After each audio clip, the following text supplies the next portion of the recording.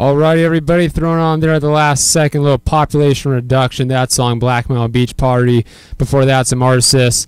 Now, calling in to discuss some topics, a guy who plays in a band called Rude, a band I've talked about on this show before, played their album Soul Recall. Jason, you there?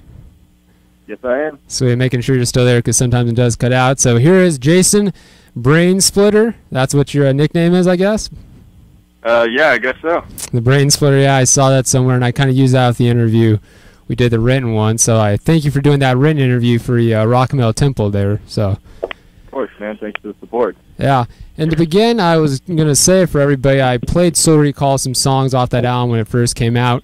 And a quick mention, Soul Recall, it was kind of a, I guess, down to the wire, a jam almost. You guys recorded that rather quickly. If you could kind of tell people about that, how the album in the end, you kind of put it together, you know, you had the record deal with FDA, and that album, you know, it kind of came together at the last minute almost, right? Well, we had plenty of time to work on it, but just due to other reasons and technical difficulties, and including the lineup change was pretty big, and we just ended up cramming everything in at the last minute. We actually recorded the whole album twice, and the first sessions just didn't turn out too well, so that really set us back. You, speaking of, you know, coming in, you were the guy that came into Rude, right? That was the band that you came into. Yeah, but I've been recording the band since the Haunted demo, so I've pretty much been there since day one. So yeah, you have a little history with them, yeah, before. Now I was going to ask you about Soul Recall. You said the second half of the album was your favorite, and I kind of wanted you to kind of describe why you kind of like the later songs on that album, you know, why you have more of a, you know, connection, or why do you tend to, you know, favor those songs over the first half. You kind of talked about that in the written interview, but maybe you could describe a little more in detail here on air. Well, having been the producer of the demo, I've heard those songs so many fucking times, just mixing and mastering them, so hearing them again on Soul Recall it's great, but I'm kind of tired of it. So I want to hear the new shit. I want to hear the more epic stuff. And yeah, I can understand, because I was at, I'm trying to remember here my tracks. I'm sorry about that. I have a shitty memory sometimes. Internal Ascension that you played. Yeah, Internal Ascension. I played that, and that was, to me, again, you know, the later songs, I really dig, you know, the complexity of them. Really good stuff there, I'm telling you. Yeah, we're definitely getting more comfortable with our musicality at this point. Yeah. And when you guys play that stuff live, how do you feel? Are you pretty comfortable with it live, or is the newer stuff, because you guys haven't played it as much, is it still something more of a challenge, or is it pretty equal out, you know, when you play live your music? The newer stuff is definitely more challenging, but I mean, we're used to it at this point. Yeah. But after a show, we're pretty worn out. Yeah, I mean, I could tell, because I saw you guys open for Morbid Angel, and I was impressed, because that was the first time I ever even heard of you guys. Because they didn't even tell me. That was a great thing about Morbid Angel. I didn't even know the openers until the night of the show, and I saw you guys printed, you know, on the paper below as Rude, and I said, that's an interesting band name. I think that's the first thing that came to my mind. I was like, I don't know what this is going to, you know, what am I going to expect? Sure enough, very old school sound, and you guys put on a killer show, and I'm sure, being fans of Morbid Angel, that was an exciting night for you guys. Oh, man, it was a dream come true. Yeah, I mean, yeah, I could tell you, everybody that night was having fun. There was a little too much anxiousness. If you remember, towards the end of the set, I think they lowered the screen on you guys or something. I can't remember exactly, but... Yeah, totally, we didn't even get to play any of our new songs. Yeah, they lowered the screen right then and there, and I was like, oh, darn. I was hoping that you guys were continuing, but you still put on a really good set for what it was, man. And I want to talk about, also, with tours. You guys did, I guess, a small tour for Soul Recall and, you know, support of the album, but I'm sure you guys want to do some more touring. But can you talk about that tour with, what was it, Skeletal and Derogatory, FDA record bands? How was that? You know, again, people don't realize tours aren't glamorous, okay? This isn't Motley Crue or Kiss where they have, you know, buses with food trays. I mean, this is, you know, sweating, working every night, having to hump your own gear, having to do everything, you know, yourself. How was that experience, you know, on that, you know, I guess, small tour for Soul Recall? Yeah, I mean, like you said, it's not so easy, but when everybody puts in the collective effort to make it happen, it's completely worth it. We brought Skeletal out from France. They play an awesome old school Swedish style. I'd highly recommend you look them up and maybe play a song on here if you get the chance. Yeah, I will definitely, dude. Yeah. Yeah, and then Derogatory, another FDA band from LA that plays a more technical style. And man, yeah, like you said, we're crammed in a sweaty van. Skeletal and Rude, we were both in one van with the trailer, and then Derogatory, they were all cramming in like a little Subaru or something like that with all their shit crammed in the trunk. Like, I don't know how they managed to make it all the way up and down with us. I mean, that's pretty insane, dude. I mean, again, like you said there, everybody, you have to have really good camaraderie, I'm sure, you know, because being in a cram band like that, and especially driving for many miles, is you guys went up, was it to Oregon and Seattle? Yeah, we went up to Seattle. That again, from Seattle and down, you know, doing that extensive tour. And then you guys play at the Metro, and like you were talking about in the Rent interview, and I remember I had work or something that night, so I couldn't go, but you guys played at the Oakland Metro with, I forgot how many bands. It was like 2 tours coincided, right? And you had 2 stages even for that show. So it ended up being like 8 or 9 bands. That's insane. And yeah, all of them were pretty solid bands. I was stoked to be a part of that. Yeah, I'm sure.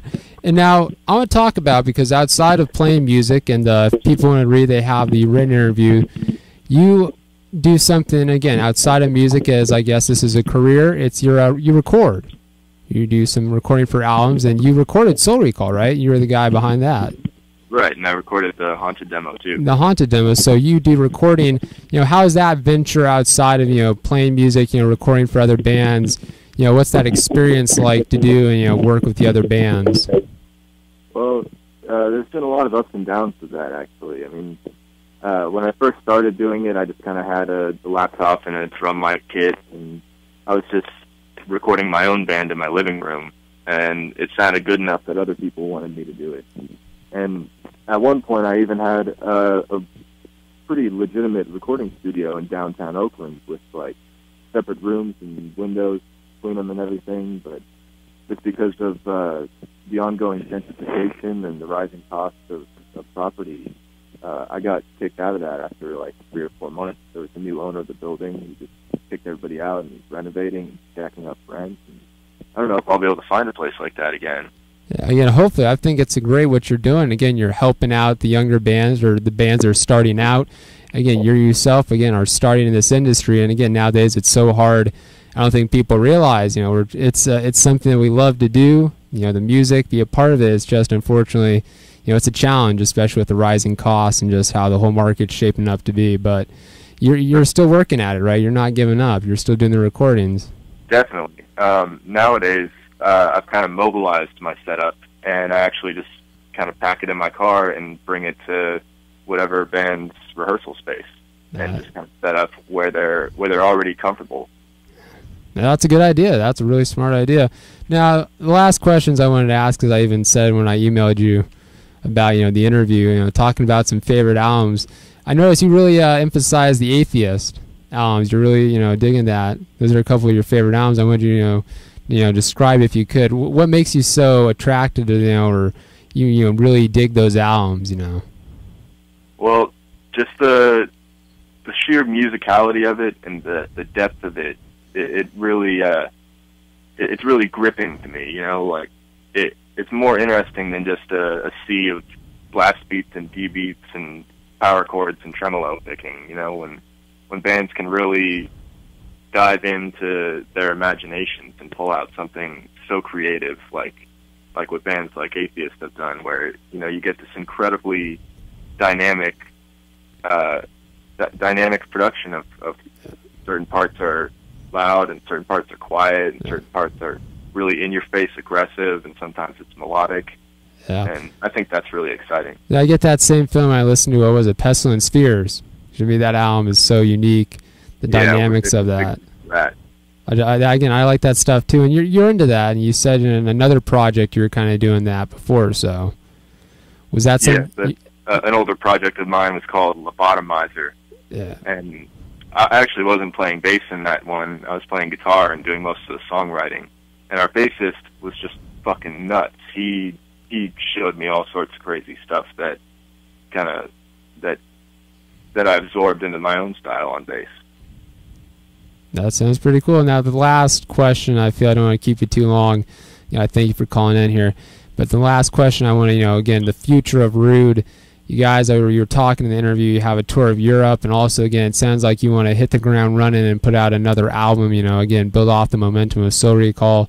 So can you maybe give a little hints about where is that going? And you also said hopefully Dan Seagrave, cross our fingers after that awesome album, artwork you did for Soul Recall, you might do another one. So the future of Rude, if you can, kind of, summarize it for us. Yeah, exactly. FGA Records has been putting out some really good promotion for us in Europe, and I think we're going to be utilizing a lot of those connections probably spring of next year. We're hoping to meet up with our French friends in Skeletal again and hopefully tour with them.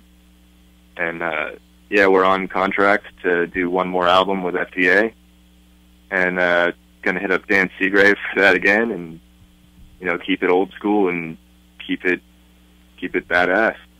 And that is exactly what I like. So I say, do not change, my mellow brother. Just keep it going, man. It's great stuff.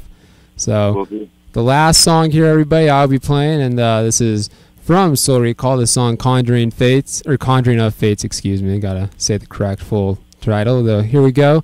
Thank you again, Jason, for calling in, dude, and talking today here in the Hard Rock and Heavy Metal Zone.